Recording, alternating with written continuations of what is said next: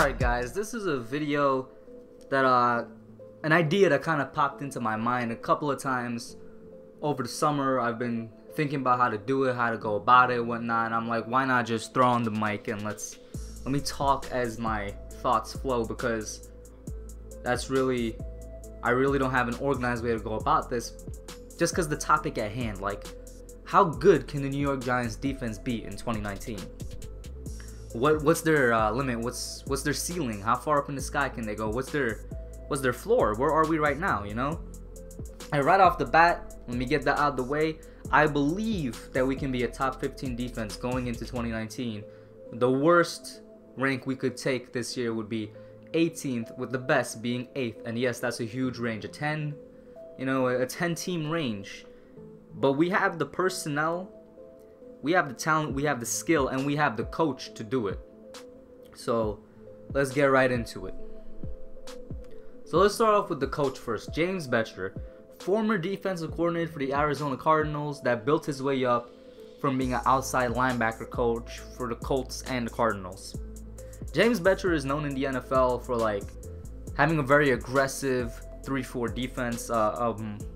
I believe it's like a mixed 3-4 or something like that, or a hybrid 3-4 defense that relies heavily on blitzes and heavily on fake outs and stuff like that. Just mostly what the defense's goal is to cause turnovers by tackling, and cause turnovers and cause stops by tackling and sacking. Now, when he was with the Cardinals, they had a pretty good run in 2015 when they went to the NFC Championship game. That year, the Cardinals defense, which was the first year he was a defensive coordinator, it was ranked 9th in net yards allowed, 2nd in win-loss percentage, 4th in takeaway giveaway ratio, and 2nd in point differential. So all in all, a pretty good defense. This, of course, big names on there such as Patrick Peterson, Tyrann Mathieu, Marcus Golden at the time, who I think that was his best career year, and just good personnel in general. And Bettcher made it work. They were one of the best defenses in the league that year. In 2016, coming off the playoff loss and whatnot, the Cardinals, this is kind of where it went downhill from here, 2016, 2017. But Bettcher still managed to keep the defense at least formidable for opponents. This time in net yards, they went from 9th to 3rd ranked. Unfortunately, dropped their win-loss percentage from 2nd to 20th, but that's of course a team thing. The giveaway takeaway ratio went from 4th to 17th, but they stayed top 10 in points allowed with 7th overall, and were 1st in the NFL in yards differential ratio. So while it was a team as a whole that dropped off a little bit, he still managed to keep the defense a bend but don't break. And the stats were much of the same for 2017. This tells us that James Bettcher can make a defense work even when he doesn't have a lot of names around him, even when he doesn't have a lot of talent around him. This Cardinal defense, which was one of the best in 2015, had a good amount of names. Over the past couple years, they lost some of those players. Tyrann Mathieu, gone. Marcus Golden, gone to injury. Guys that never panned out from the draft. In general, he's made it work in Arizona with this defense. They've stayed top 15 over the past 3 years. And with the Giants, we're in a similar position. Last year, we were definitely one of the worst defenses out there. We were bottom 20. I think we were like 23rd or something.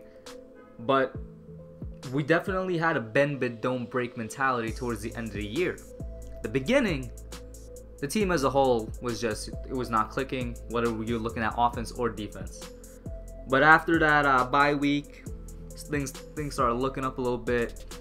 Guys started getting used to the system. Like I said, it's a very difficult system to learn, this hybrid 3-4. And we started performing better on both sides of the ball. Granted, we still need a long way to go in the defense. And this is why it leads me into personnel. We have a lot of youth on this defensive side here, with good veteran leaders to guide the youth on how to grow as players and people. For the veterans, we got Antoine Buffet, who's had experience in this scheme before with Bettcher.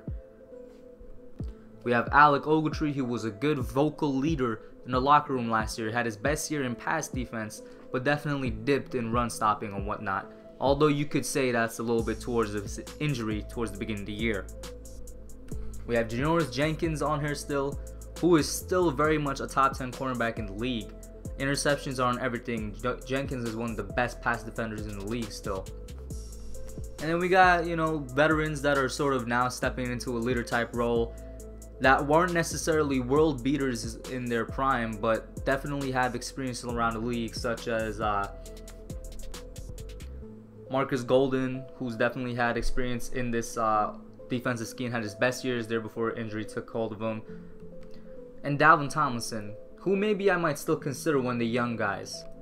And then we have a bunch of young players. Like I said, you could probably consider Dalvin Tomlinson one of them.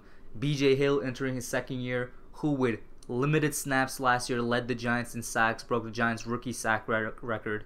Dexter Lawrence, a very versatile player, similar to Hill, who is also very versatile on that 3 defensive line technique that they both run. They could play inside or outside in the 3-4.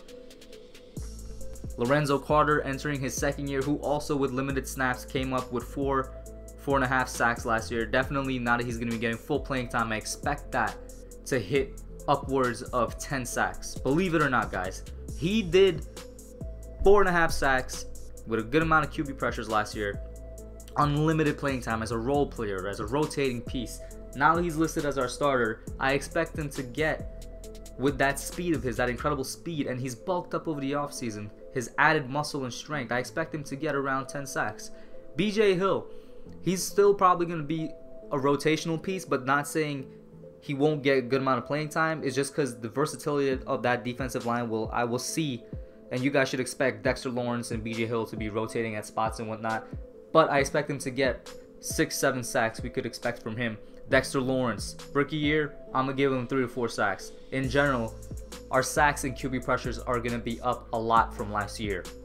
Getting to the quarterback is something that this team is going to do a lot from the inside, much so like a lot of other teams around the league, and it's kind of what the NFL is moving to.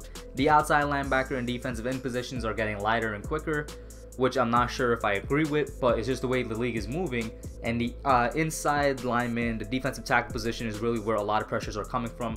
Prime example being the Rams with Aaron Donald. And the Bucks seem to be trending in that direction too with Vita Vea and their sign of Ndamukong Suh and whatnot. But that's just the way the trend is going for defenses in the NFL. Our linebacking group, I won't lie to you, needs some work. We still have Alec Ogletree, who I expect to have a good year this year, putting together his best pass defense with his best run defense. We should get the best version of Alec Ogletree. I hope to see him better on run stuffing and run coverages, and I definitely hope he improved on his tight end coveraging. Continue on with the linebackers, like I said about Zoe Carter, I expect him with his full playing time now to do better. We're going to have O'Shane Ximines being rotated in there, who led his college, broke all his college records for defensive ends and sacks and pressures. On the other side, Marcus Golden, who claims to be fully recovered from his injury, and Kareem Martin seem to be rotating at that starting spot. I believe Golden will have it by the time the season game 1 comes around. We'll see how that goes. But expect good pressures from these 2 defensive linemen. Outside linebackers, Zoe and Marcus Golden. Expect good pressures from them, but expect most of the sacks and the hurries from the inside. I'm telling you, I feel like that's where this team is moving to. And then, of course, our completely young secondary, man. First off, let me start off with the not-so-young guys. In Antoine Bethea, who is a great safety, great journeyman throughout the league, been on a lot of teams, seen a lot of looks, basically knows all the offensive looks, will definitely be a great teacher to these guys in the locker room. Jabril Peppers, who's still young, but is in a leadership role. He's under 25, I believe, only going to enter his 4th or 5th year in the league. A great cover safety, along with a great tackler. Expect out of him to be a Landon Collins that could cover. That's really, and I'm not taking shots at Collins right now, that's exactly how he plays.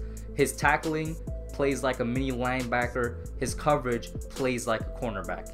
He's a great strong safety to have. And then, already spoke about Jenkins, but we got DeAndre Baker, one of the best sticky cover cornerbacks coming out of college in the past 2 years.